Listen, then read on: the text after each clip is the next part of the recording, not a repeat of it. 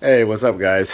Back with another DIY on the Lexus IS250 today. I'm gonna be showing everybody how to install the sport pedals that came with the F Sport, the luxury package, and I think the sport package and the X package back in the day. It's a pretty straightforward install as far as the pedals go. There's the brake pedal, the footrest, and then the accelerator. The accelerator pedal is probably the hardest part, and then I'll kind of show you how to do that one. So to start off with, we'll take a look at the parts that you'll need. You'll need the foot pedal, the footrest, this is the part number right here. So this one right now it goes for about $35, $36 on eBay. Then you'll need the brake pedal cover. So this is the part number for the brake pedal cover right here, and this thing goes for about $42, $43 right now on eBay. This is March of 2019. I saw on eBay they sell a whole kit with these three and the accelerator pedal for like 120, anywhere from 110 to $120, which when you do the math, it's actually more than buying these things individually. So you're better off buying them individually. The accelerator pedal is only like $14, and it fits the 06 all the way up to the 13. And back in the day when I first started this, I remember somebody actually using the ones off the 1IS sport pedal. It fits also. The one thing that didn't come back then on it was, so this is I rigged this thing. This is actually off of for the manual clutch and brake pedals, and I'm actually using it to rig onto the parking brake on this car, because they don't have one of these for the parking brake, so it matches the rest of them. And the one thing with this guy is, if you take a look, it's a normal slip on, like the brake, whatever slips on. But what I did was I actually use the razor blade right here. I cut off, this piece right here, which is just, one of the covers or the grips on here, and I drilled a hole. I drilled a hole right there, and I put a screw on there, and I put a washer in here. If you look close, I have a screw, a washer, and then on the back side, I want to use another washer and a nut, and I'm gonna screw that onto the parking brake cover on the car. There's already a hole on the pedal, so it makes it pretty easy. It holds it pretty securely once you screw it on, and then you just super glue this piece back right onto there, and most people will never notice that you did that, because since this pedal is not used that often, except when you're using the parking brake, it probably won't get much wear, and it should hold up pretty fine on just screwing it in like that with that one screw. So down here looking at the pedals, this is the e-brake pedal that we were talking about. That's the footrest, and that's the brake cover and the brake pedal, and all this stuff pretty much snaps off. This is the footrest is probably the hardest part. You gotta pop this thing out, and I'll show you what you need to do when you pop that thing out. As you can tell, my accelerator pedal already has a sport pedal on it. That's because I got that a couple years ago when they had that pedal recall. One of my friends at Lexus ended up just putting the sport pedal on for me instead of the regular black pedal. But to change that out, you actually have to remove the whole assembly from the car, which is two I believe 10mm nuts up there. One's pretty easy, you can see it right there, right in this spot right here. The other one's up above this panel, so you actually have to drop this panel with the two screws and the clips. There's two screws on either side and the clips, and you get that out, and to access the second screw in the back, and the whole pedal just drops and it plugs in. And I'll go ahead and do that and show you guys how to take that pedal off.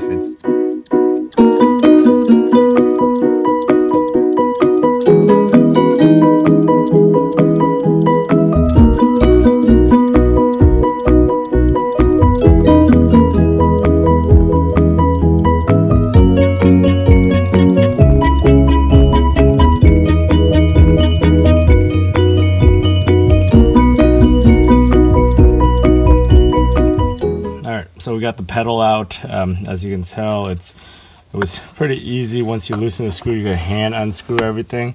But and then just drop it down, and there's a single plug up top here that you just unplug out of the harness, and it comes right out. So you can see the pedal itself. The part number located on the back of it is, let me see. But anyway, you see the pin right there that you gotta tap out. So I'll show you guys how to tap that out real quick if you have a regular pedal, so you could install the sport pedal. I found a little bit that I have. It's a little Allen key bit that will work well as a punch. If you actually have a punch, it will actually work better, but since I don't have one, or I can't find one right now, I'm going to just use this. Just put it right in the center. Make sure it... Crap.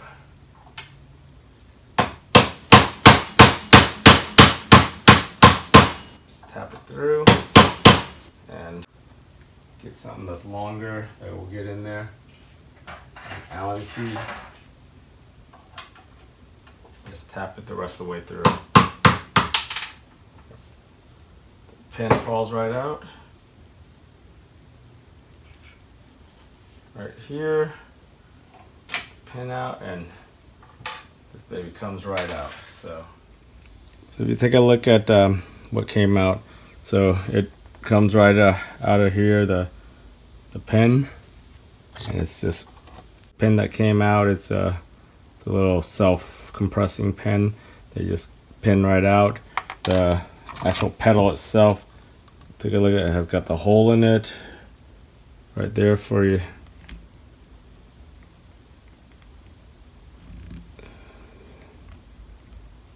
Yep, so you see the hole for the pen, and it's pretty basic pedal. Alright, so the reinstall of the pin is basically the reverse and removal. So I put it back in, line the pin up, and just straighten that out.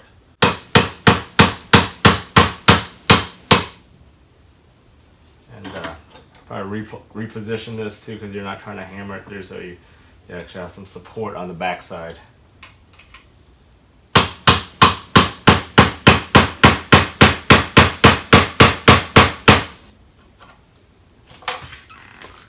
Back together. Take a look at it right here. It's there. So just get it basically flush, and you're good. So one of the things I noticed as I was putting this back together was when they did the pedal recall on this particular car, all they did was replace the actual pedal head with a shorter one.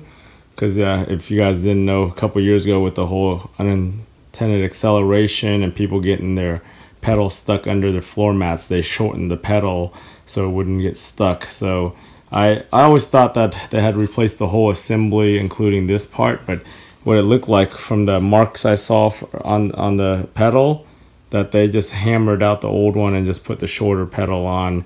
I know for like some of the other cars, like the Camry and some of the Toyotas, where the pedal is actually a molded pedal, they couldn't do this, so they replaced the whole assembly, which was probably a lot more costly versus a $15 pedal. So that's one of the things I noticed taking this off. So this appears to be the original pedal assembly that came with the car. They just changed the actual pedal itself at the end with a shorter sport version for my car. But if your car had the recall done, it probably has a shorter plastic one.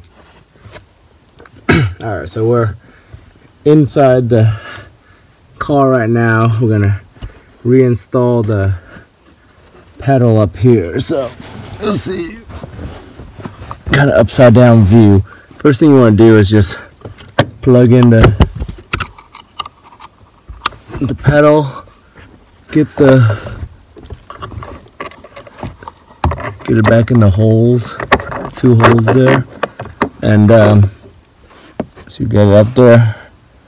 You got 2 10mm, so just go ahead and hand tighten them.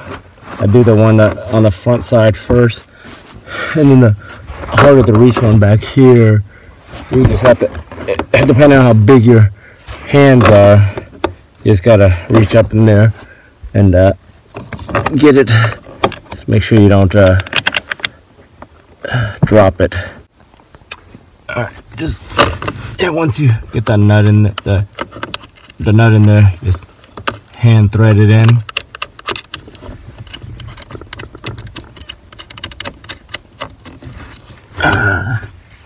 Good, hand thread it in both sides, and then tighten it with the wrench once you have it. So that looks like they're all hand tightened. The camera set back up. I'm gonna just put my ratchet back on and tighten the two 10mm for my pedal. That's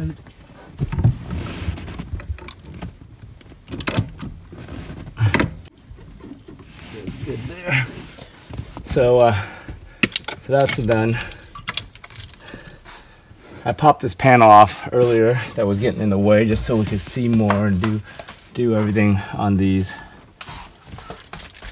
First thing I'm gonna do is the brakes, the brake pedal. So this one's probably the easiest one. You just get the wire out of the way. So the original one, all you do is just grab one of the corners, just lift it. Or we'll get some gloves because this crap's dirty as hell from all the shit that's been here over the years. So take the old one off,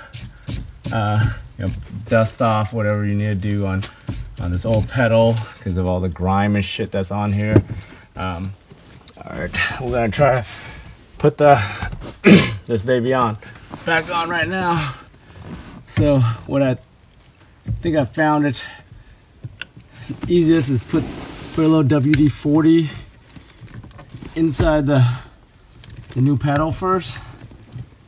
And just wedge it in.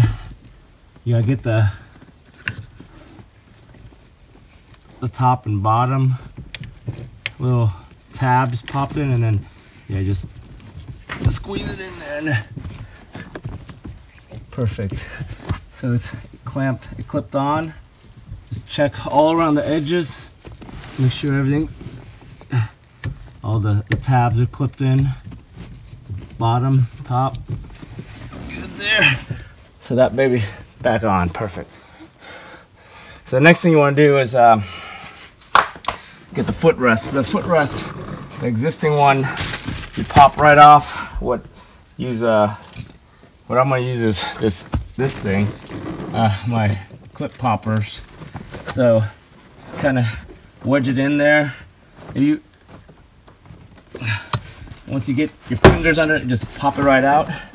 The one thing that when it pops out is it pops out and then it leaves behind. If you look on here, these push-in things that push into a screw down there. So if you don't, if your old ones aren't brittle and they're still good, meaning all the clips around them are fine, then you could actually leave them in there and just pop the ones off your new one. And you use a clip popper or something just to release the clips on both sides. A pair of needle nose pliers works also. So you pop it out of here, the two teeth, and then you just push the new one in there. If your old ones are brittle, being they're 10 or more years old, you might want to just unscrew those things out. So you could unscrew these things out like this right here. Just put your finger in there and unscrew it out. So just put your needle nose in there, turn it a couple times, and then pull it right out.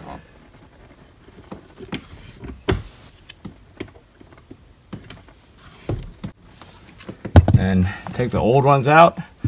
Your new one, just put it right back in the hole. If you have dirt and dust, maybe you want to vacuum this up. All the crap that's stuck back here. Put it back in, line the holes up, snap it right back in. It's back in perfect. All right, the last thing I'm going to do is get this. Let me tuck this wire so you don't not in the way, but I'm gonna do the emergency brake or the parking brake. So the original one comes right off like that pretty easily. So now, you know, this one I've already done the screw. I've made it, you know, put the washer and the nut in, and you can tell this is a pretty big hole there, right? So all I do is just kind of get it centered onto there, into the hole, get the new washer, just put it in the back, and then get the nut back there. You know, get a screwdriver in here and just tighten this baby as good as you can there. Big Phillips out here. Screw it as tight as you can. You don't want to go too tight because it's being held on by the rubber. So you just tighten enough so it doesn't, you know, it doesn't wiggle and move if you ever use it.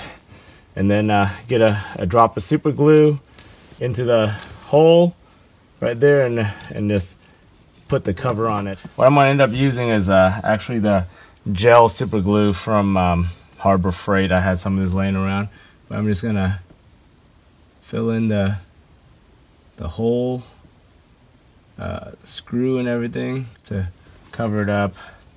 Put some more on the actual piece of cover, and just let it sit on there. Just make sure you don't get it everywhere. All right, so there we have it, guys. Got the brake pedal, the parking brake, the footrest, and everything installed onto the car, all cleaned up. You know, pretty easy, nice upgrade. Makes the car look a lot better when you're getting in and out of it.